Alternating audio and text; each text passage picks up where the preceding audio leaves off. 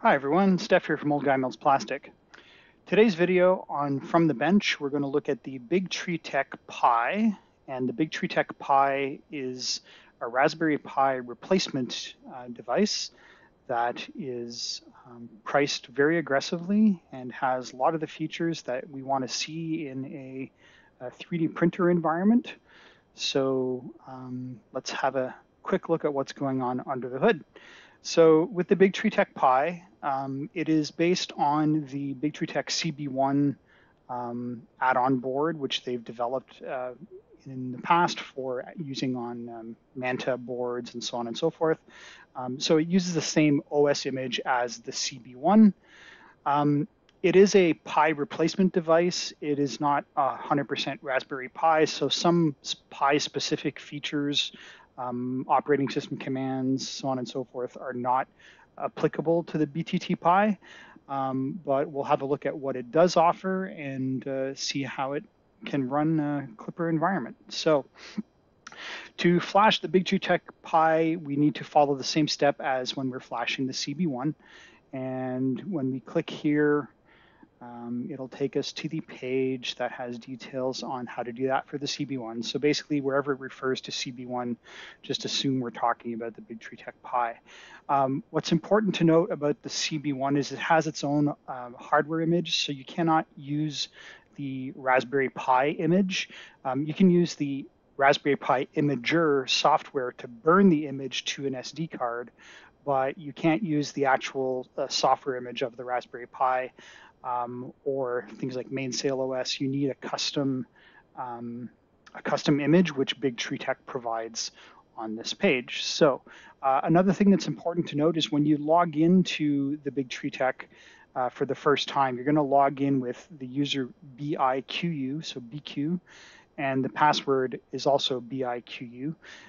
You can create new users or change the password, adjust that as you like, but at least initially for your first login, that's how you're going to get into the system. So to burn the image you need onto the, that's not the one we want.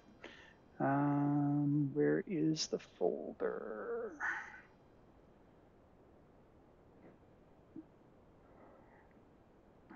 There we go. I just wasn't looking in the right place.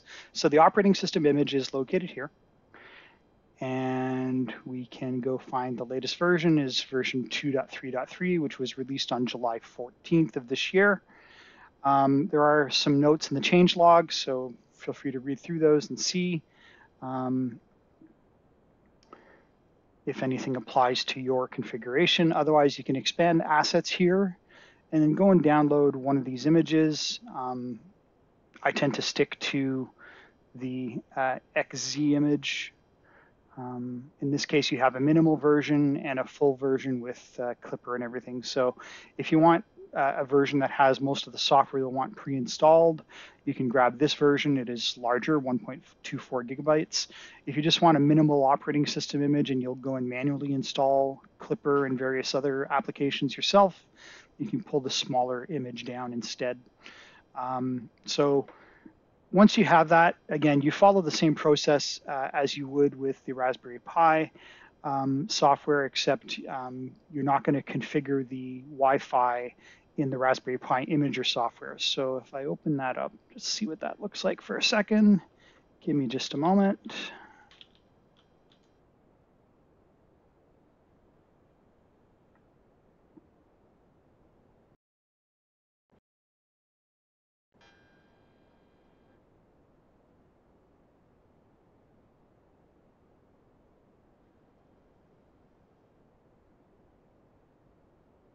So here we go. If we were to download the operating system and choose storage, normally there would be a cogwheel button here if we were, for example, picking Raspberry Pi software.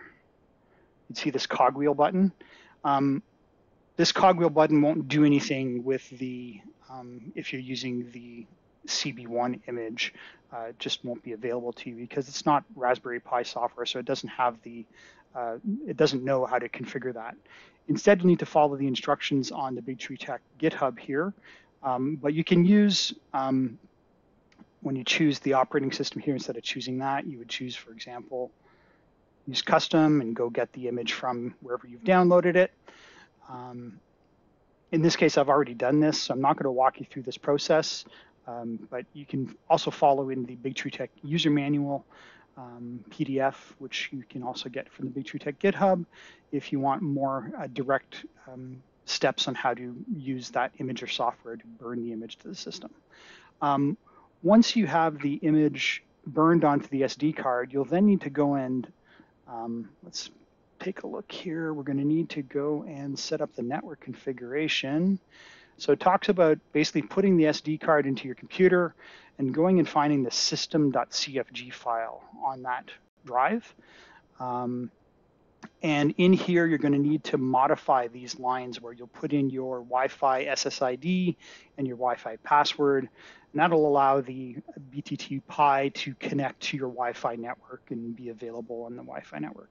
Now, as I said, I've already done this in my environment here, so I'm not going to go over this again, but know that the instructions are all there in the Big Tree Tech Pi user manual, also available on the Big Tree Tech GitHub. All right, so having said that, let's have a look at what is available on the Big Tree Tech Pi, and I apologize for that jumping up. All right, so here's an image of the board, and we'll look at some of the configuration options here. Note the dimensions of the board. If you pay attention carefully, you'll see that the screw holes for mounting, these 4 screw holes, are not in a perfect rectangle. This one in the upper left corner in this orientation of the board is further out to the left than the one below it. So if you want to mount this on DIN rails or you need a custom mounting solution, you have to find one specific for the Big Tree Tech Pi or make your own if you are so inclined and have the skills to do so. So just be aware of that. You can't use a standard Raspberry Pi 4 mounting bracket because the screw holes won't be in the right place, or at least one of the 4 screw holes won't be in the right place. The other 3, I think, are. So if you don't mind getting by with just 3 of 4 screws mounting it, then that might also be an option for you. Let's see what kind of connectivity we have on the board. So we have 4 USB ports. We have an Ethernet port. We have a fan port. We have the 40-pin GPIO, which is standard to most of these Pi-like devices. An infrared receiver tube. So this, to me, is like it's an infrared receiver, so you could use it for like infrared remote. Not really sure what applicability that has to 3D printing, but hey, it's another access point, another peripheral you could play with and configure. If anyone has any ideas as to why you would want an infrared receiver tube on your printer control board, please let me know in the comments below. We can power the board via USB, which is down here. It's a USB-C port. But we can also power the board via a 12 or 24 volt power supply using these power in leads. And if you're going to power via the USB port, you need to jumper these 2 pins. I believe it's pins J8 as they're labeled on the board. And if there's a jumper on these pins, it'll try to power the board from the USB port over 5 volts. And if there's no jumper on these pins, then it expects you to provide power through the power in.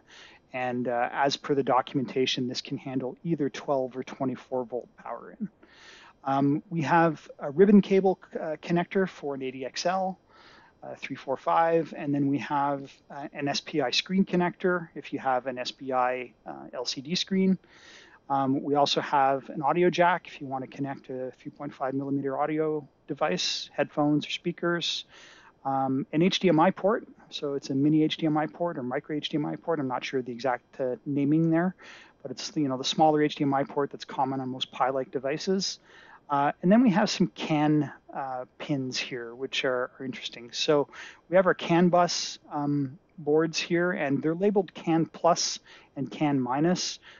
Those are directly mappable to CAN H or CAN high and CAN L or CAN low. And the middle pin is a ground pin. And I'll show you what I've done on my setup and connected it successfully using just the CAN H and CAN L wires to this connector.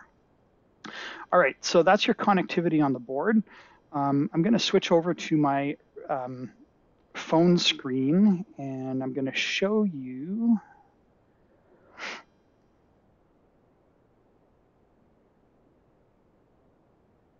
I can get, here we go. All right, so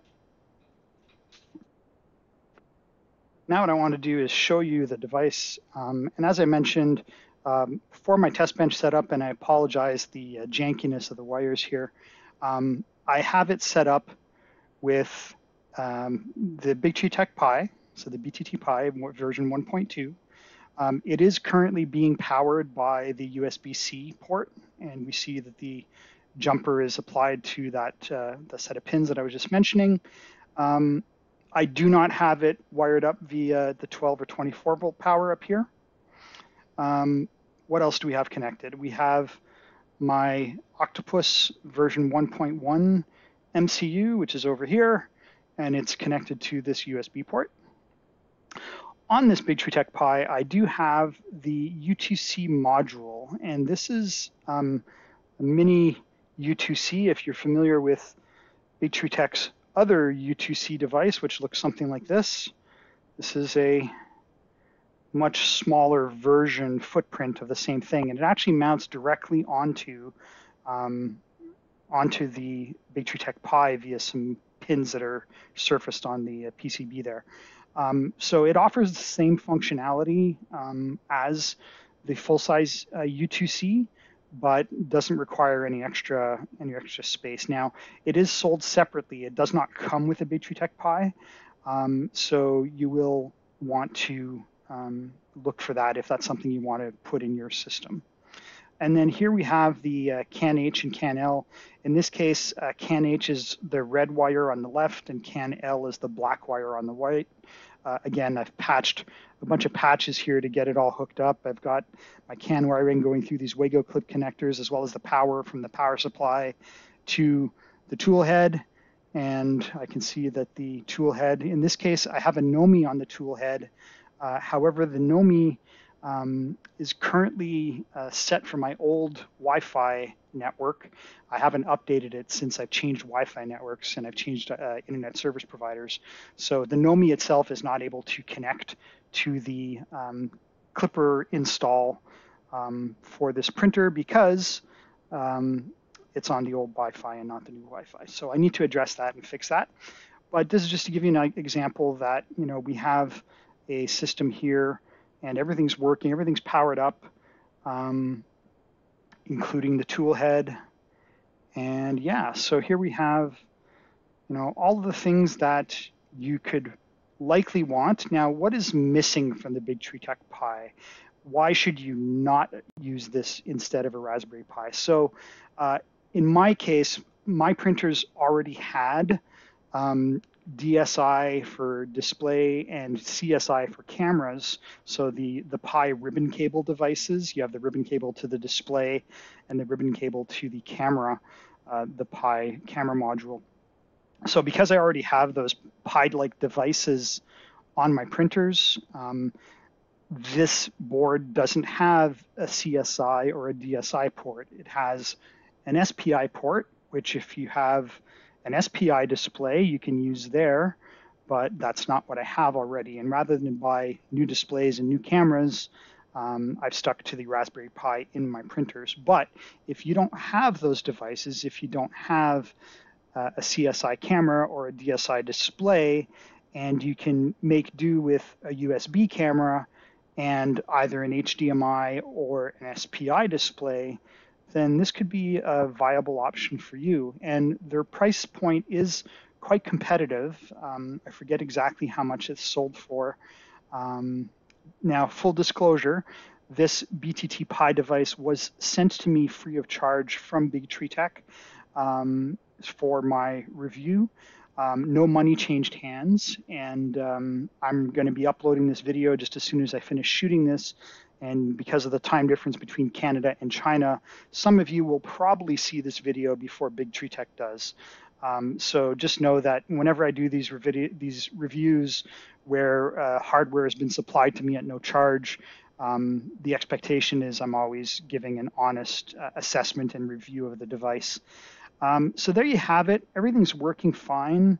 And other than that, it runs Clipper just fine. I have Clipper already installed on this Big Tree Tech Pi, and it is running with the CAN bus tool board. I have the SB2240 mounted in the Stealth Burner tool head, and driving a Big Tree Tech Octopus. So yeah, it's working well.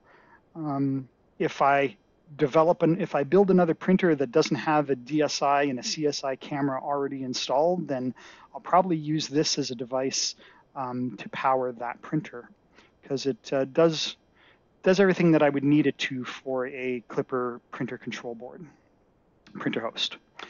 All right, that's it for today's video. Thank you again for watching. If there's any questions or comments, please feel free to leave them down below. As of the time that I recorded this video, I was up to 955 subscribers, which is absolutely fantastic.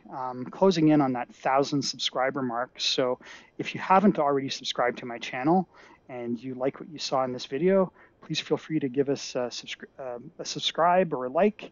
And yeah, that's it for tonight. Thank you again for watching, and I look forward to reading your comments below.